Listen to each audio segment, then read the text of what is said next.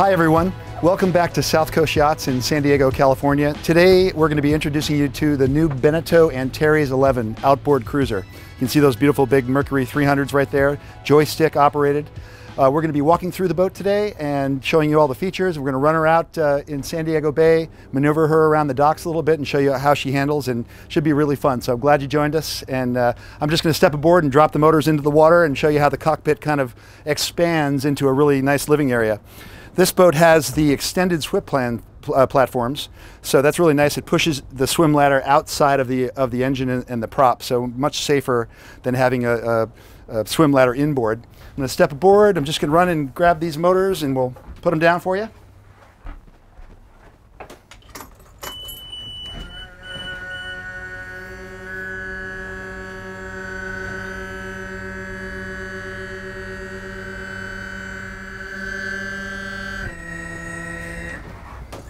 Okay, so got the motors down in the water, and what's really cool about this cockpit setup is this is a aft settee that's on track. So you basically can just slide it back and it locks into place in both spots. And then you have a cockpit table over here that has two positions, kind of a linear position on the port side of the boat, and then you can very easily take it off. Brand new, beautiful teak. Put it in this side,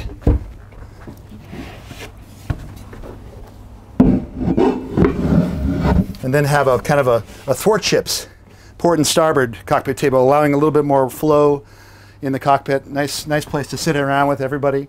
One of the really cool things about this boat that's kind of, they took the idea from the larger GTs, the GT50, is a big linear settee area that comes right from the inside of the boat right around into the cockpit. So literally, I think you could probably put 8 or 10 of your best friends right here in this cockpit, all comfortable.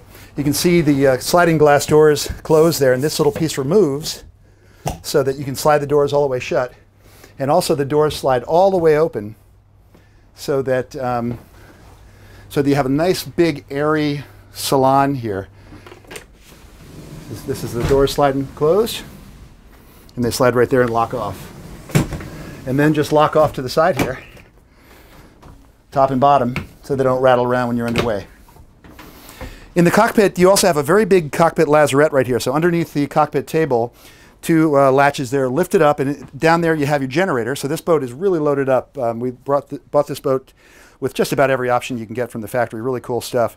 But so it's got the generator, it's got air conditioning, and what's really interesting on this boat is the generator is a diesel generator, which is kind of surprising. Gas engines, big Mercs, diesel generator. Why? Because people don't want internal combustion inside the boat. So if you had internal gas engines, there's combustible gases in there. By using a diesel generator, it has its separate tank. It's very safe, very quiet, very reliable, and you know how long diesels last, just forever. And then of course a separate fill station for a small diesel tank. Putting this generator on and running it, you can run it for about 24 hours straight without filling up the fuel. Another really nice feature on the boat that is causing a lot of great press, and our customers just love it, is this drop-down side platform. It's basically like a little porch that drops down, so you can use it as a swim platform or a little section to just put a chair on it. I'll drop it down for you. Once the platform is down, it's a great place to sit, to dive off the boat for perfect swim platform, and it's got a nice little guard on it with little stanchions that fit in there to keep people on the boat. But it really expands the cockpit, as you can see how much more square footage it gives you out here. So if you're sitting there, maybe rafted to somebody on the other side, you have this little private porch on the starboard side here to come enjoy and let the kids jump off of. Love it. I'm going to lift it back up right now.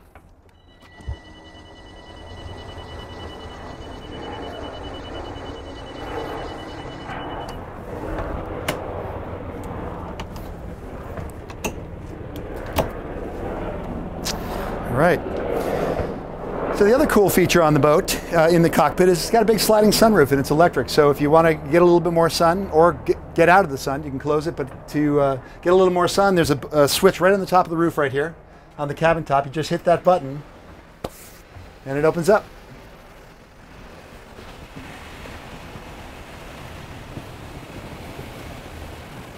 What you'll realize on this boat is everything is convertible. It's got all these cool features, that are cool in themselves, and then you see a button and it switches, and you can move a chair to one place. You can create a helm seat. You can open up the cockpit for more sun. It's a very universal utilitarian cruising boat. So many fun features, and just perfect for Southern California cruising, Florida Keys, even cool weather, because it's got this great enclosed cabin and helm station. If you're up in the Northwest or the Northeast. This one's got the air conditioning system. There is heat available from the factory if you wanted to add heat to it. So as far as a protected cruiser for cruising the up to Alaska or something like that, it's a great boat. I want to talk a little bit about the motors. Mercury, of course, Verado 300s. These are joystick Mercury 300s, and what's interesting about this, and you've probably noticed in the ads and on YouTube and all the different videos, that outboards are just skyrocketing in popularity. So what's cool about the outboards is they're quiet, they're reliable, they're very efficient. We'll talk a little bit when we get inside about the efficiency of this boat, how she is at different speeds and stuff, and fuel consumption. They're outside the boat, as I said earlier, no internal combustion inside the boat. They also allow a lot more space inside the boat. So if you had 2 inboards or 2 stern drives right here, all this section of storage would be taken up with motors. Real cool little feature on these things, there's a little hood on top. Just push the button, you have an oil dipstick and oil fill right there, so you don't have to take a giant cowling off to check the oil right on top of it. All sorts of oil information and the size of the motor, all the details right there. Isn't that cool? So just for simple checking the engines before you take off, you can check your oil right there by just opening that little door. So we're going to go inside and show you the interior features of the boat, and then what we'll probably do is step outside and go on the bow. Does that sound good? Come on aboard. Stepping into the main salon, the first thing you notice is the amount of natural light. Very big windows, very big ports, overhead sunroofs with shades, opening ports on the side. You can see the L-shaped settee extends right into the cockpit, so you can seat a lot of people. It's got an extendable salon table here with little leaves, and this also drops down to make another double bunk, so you can sleep, 2 to 3 people up forward, 2 to 3 in the mid stateroom, and another one out here. So lots of area to sleep the whole big family. We've spoken before on other boats about cross ventilation. It's so important. You can see in the size of the opening door on the starboard side, the opening window on the port side. A lot of good cross ventilation in the boat. So it's not only light, but it's very airy. And of course, you can close the whole thing off. You got curtains throughout the whole boat to make it a very private spot. If you want to sit in here and have a romantic dinner with your mate, you can do that and close off the windows and ports there with those curtains. Another thing I want to show you is this seat on this convertible seat on the port side of the boat here. We mentioned before in other boats that with the driver facing forward, running the boat around, the whole family in other spots of the boat, a lot of times you have people that want to come up and hang out with the driver, and sitting backwards, you're looking back here. It'd be nice to have a forward-facing seat so you could kind of just plan your journey and stuff and be next to the captain, whoever's driving the boat, give that person some support. So this is a convertible seat here, which is really cool. Check this out. Lifts up like that. That goes like that. And you got a really nice forward-facing seat to enjoy. It's pretty much a love seat. You can fit 2 people on there, which is pretty cool. Okay, so on the starboard side of the boat, you have the galley. It's a nice linear galley with all sorts of extra storage and stuff. You can see you got a nice 2-burner. This is the ceramic HOB, so it's the electric powered stove. Of course, we have either shore power to run that, or we have a generator on the boat to run that. So wherever you are, you can cook right there. And then a nice sink, a couple drink holders, and then in here, all sorts of storage. You got a nice set of drawers, a little waste bin, recycling and regular, and then some more storage right there. Oops, close that. And then this right here, you have a fridge. Somebody commented on one of the other things. They were so glad we opened the fridge. So there it is. There's the inside of the fridge, little freezer compartment right there, and a nice little fridge for cruising. And then going forward, you got a microwave and then more storage. And then even more storage right here. So maybe a little liquor cabinet right there, and storage for some glasses. There's a fire extinguisher for quick access if you ever needed it. But for a cruising outboard boat, you have to think about the amount of space that's freed up by not having engines right in the middle of the boat. Nice low salon floor, 6'4" of headroom. I'm sorry, 6'7" of headroom throughout the boat. I'm 6 even. And actually the smallest headroom is 6'4" in one of the staterooms. So a lot of headroom, a lot of open airy space. The helm is to starboard on the boat, and you can see how advanced it is. It's pretty cool. We're going to check that out right now. So come on up. So so the boat has an adjustable helm seat, so you can move it fore and aft. And it's also got a little bolster on it, so you can just put your rear end right there, or move it forward just a bit, so you're in close to the wheel. I'm going to slide it back. I'm going to sit up here. So looking at the helm, all sorts of really cool stuff. So we have the huge Garmin 12-inch screen. This actually might be the 16-inch screen there. So giving you GPS, giving you radar. We have the Mercury controls right here. To the right, you'll see those pop on in a second. And then we have the zip wake system. The zip wake is an automatic trim tab system that basically keeps the boat level at all different angles and speed. And then throttles are right here to the starboard side. Nice leather wrapped steering wheel. And then your joystick. So these are the Mercury Verado joystick maneuvered outboards. We're going to run out and do some spins, and it's pretty cool. Just like IPS Zeus systems or other stern drive joystick systems, it does the same exact thing. Just by using the motors, not by using the bow thruster, but just by using the motors, you can spin the boat on a dime on its center line. You can go sideways. Wherever you put the joystick, the boat goes. So we're going to talk about that. You'll see my hand maneuvering it, and you'll see how it maneuvers around. What's great about the joystick, and also the bow thruster, you can see it's got a nice side power bow thruster right there, is this just takes the edge off of docking.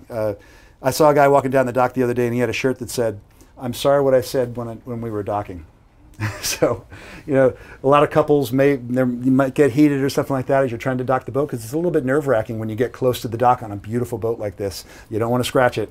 Fenders are down, but you got a bow thruster, you got a joystick, so you can get the boat right to the dock safely. Step right out this side door, lines are there, and you're there and secure. So no stress docking is what this is all about with these 300 Verados and the joystick. Also, something that the South Coast team does when we commission a boat, we're just about getting ready to deliver this boat to a customer here in San Diego. And so she's almost ready. But you'll see a lot of extra labels on the boat. We just like to make sure that the customer knows where everything is. They don't have to go searching for an owner's manual or anything like that. If you lift up a floorboard or if you lift up a cushion, you can see everything is labeled by our South Coast team. Another thing, always slide bench forward before raising the outboards. That bench in the cockpit is meant to slide forward so the outboards come up. The outboards will come up anyway if you don't slide the bench forward. So just a reminder from our team, slide it forward, good memory. So that's the helm. Nice visibility, as you can see, just for a little bit of size comparison. I'm 6 feet tall. I can see straight out under this, well under this headliner here. You know, great visibility side to side, you know, just a huge amount of 360-degree visibility. So that just makes boating really safe on this Antares 11 and maneuvering. So we'll go down below and show you the staterooms, which is the boat just goes on and on. So the Antares 11 is a full 2-stateroom boat, so 2 full staterooms. You have a full beam stateroom right in the middle of the boat under the salon here, and you also have a full beam V-berth, so really nice accommodations. And then 1 head and separate shower. So we're going to go down below and check it out. Also, you'll notice going down, this has the carpet option on the boat, so that's an option that you can get. You can get a nice comfortable carpet, so when you step out of bed in the morning, your feet are all comfy on that warm floor. Moving forward, also one of the nice features is it's got a little pantry area here with all sorts of cool storage. So you got an extra fridge or freezer. You can do fridge or freezer in here. This one, I believe we opted to do the freezer, and we're going to show the inside because I know everybody likes to see that. So that's the inside of the freezer. Nice big freezer, so plenty of extra storage for your cruising plans and keep that stuff frozen. And then you have access to just some systems in here. You can see how the South Coast team has labeled the outlets for the air conditioning. There's your hot water heater in there, and all sorts of different systems. And then also forward, you have a nice little pantry right here with all sorts of extra storage for cruising. Isn't that cool? So moving forward, you can come on, follow me into the main stateroom here. You can see how beamy the bunk is. I mean, it's really just about a king-sized bunk, so very big. All sorts of storage underneath. You have direct access to your head and shower. And also you'll notice that just the amount of natural light. There are curtains that close all this off for privacy. You've got a nice hatch right above your headboard right there, so you can have some air flowing through here. That's got screens and also a nice cover for it. This boat also has the optional storage up above the windows here. So that's an option from the factory. We like that. You always need places to put your stuff. So that's a really nice feature. So there's a very big locker in the owner's stateroom on the starboard side right here. I've got the life jackets in there right now. You can see though the hanging locker. So lots of room there. Another storage locker right here for shoes or folded sweaters or whatever you like. And then you can see on top of it, this is the optional pre-fit for a TV from the factory. So we install the TVs here depending on what the owner wants.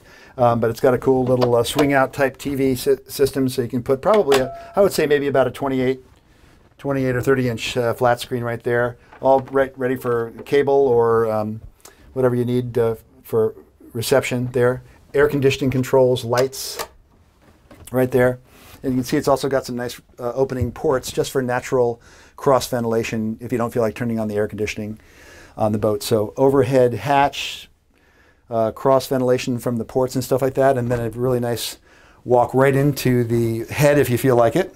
So privately, without going out into the main salon or the hallway there, you can walk right into the head. You can see the size of that shower. It's pretty cool. And you know, being my size, 6 feet tall, about 235 or so, I'm a little bit larger. I always like to get on in the heads and find out if I fit. And I do that on every boat that comes in. So the toilet is right here. You can see a nice big airy area with a sink, a nice basin sink forward. This is the electric quiet flush toilet. And then in the head, you can see it's got an adjustable spigot there, little ventilation. It's got covers that go over the ports so you have privacy in here. Shower sump pump right there. The faucet is right there. So it's also got a nice glass door that closes this area off so you can have a nice shower in here. So as I said, I'm 6 feet tall, probably 6'4", 6'5" in here. Plenty of room to shower and be comfortable in a 36-foot cruising boat. Another cool feature, just everybody's always wondering what's in the tanks, how much do I have left? You've got a water tank gauge, a freshwater tank gauge right here. You've got a holding tank gauge right here, so you know how much is in your black water tank. And then, of course, a macerator pump and electric heads. So all the information about plumbing is right there.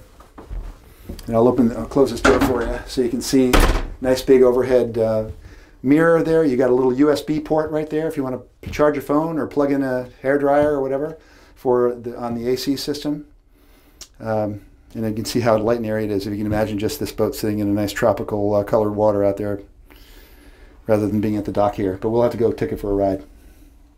So you can see in this full beam midship stateroom that there's really a ton of room for kids or a couple of adults. You got a little seating area to change your clothes, a nice little hanging locker. Across on the starboard side, there's actually a whole nother bench seat over there. So it's a really fun and creative use of space on the Antares 11 for sleeping, for taking a nap, for cruising. So, I mean, realistically, you could have a family of 4 or 5 on this boat comfortably cruising for a week, and that's what it's built for.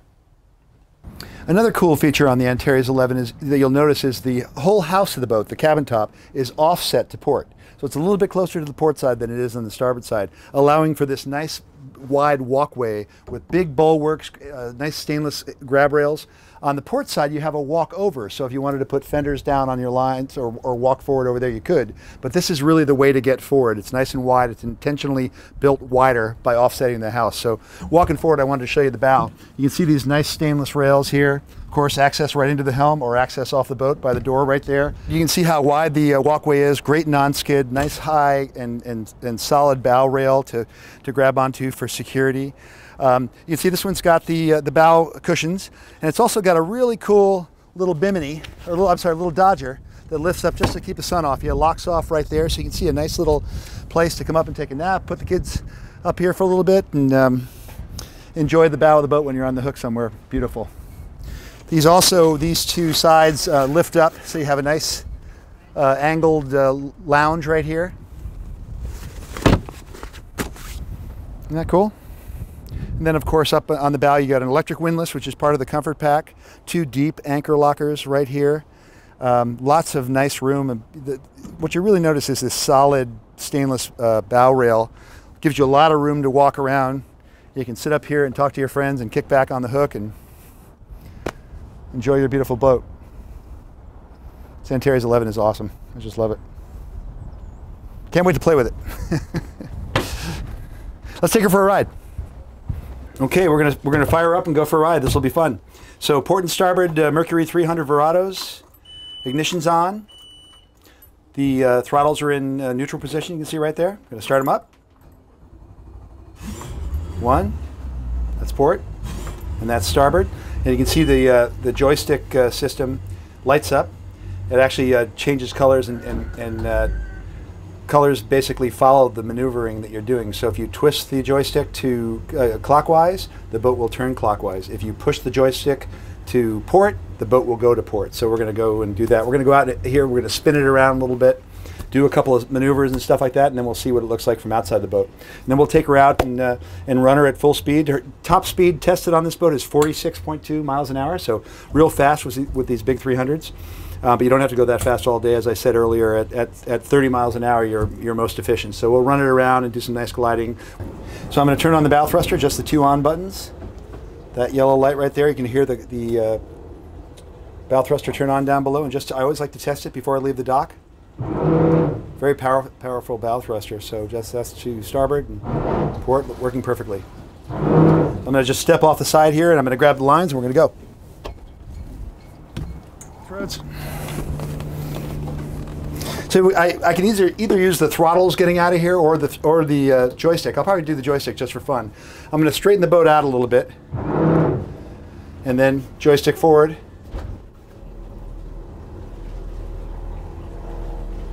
And the joystick is also a bit of a throttle, so the harder you push in whatever direction you're pushing, it adds more RPMs to those Mercuries. So I can go a little faster. See the boat coming over this way a little bit? I can just thrust it over a little bit if I want to. What we're going to do is we're going to go out here and just do some spins. So we're going straight out right now, straight out of the slip on F dock here at Sun Road. Once I get out past the dock, we're going to stop it. So by stopping it, we just put it in reverse. And we look sideways to see if we're stopped. Looks like we're stopped.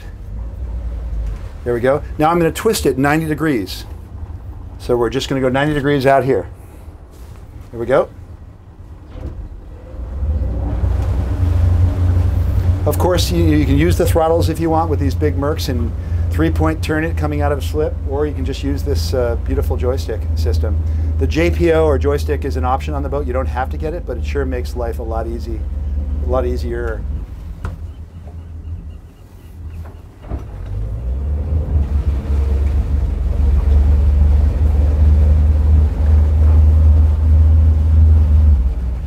So there we are, facing right out. Now I'm going to stop the turn right here. And I'm just going to push it sideways.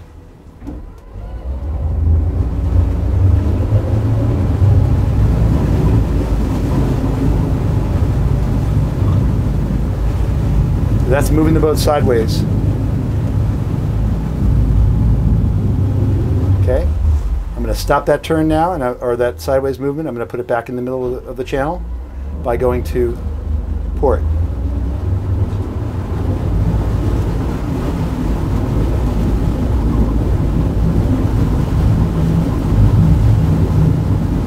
So what's great about this is if you want to come up to a dock sideways or come up to this door sideways and just step off the boat at a restaurant or a pump out dock or a fuel dock or something like that, you can use that joystick just to slide it right over, get you right up, step right off the boat, and nice and easy. Lay those fenders right up there. So I'm going to close the little door on the side. We're done here at the dock. Bow thrust it out just a little bit. The second you put the throttles in gear, the joystick is disengaged. And here we go. And once we get outside, we'll grab the fenders so they aren't dragging. And we'll go run it at full speed and half speed and do some spins and stuff like that. Let the kids drive. Sound good, Jane? Okay, as we're heading out past Sun Road Marina here in San Diego, you can see the beautiful downtown skyline. I'm happily at the helm here. My daughter Jane is next to me. We're going to have some fun going fast. A couple of the features we didn't point out earlier are the 2 skylights on top, and then also 2 opening sunroofs. So you can get a lot of flow through the boat, which is really nice. And then just close it off like that, and also close off the shade or put the And there's some friends of mine, so I'm going to blow the horn.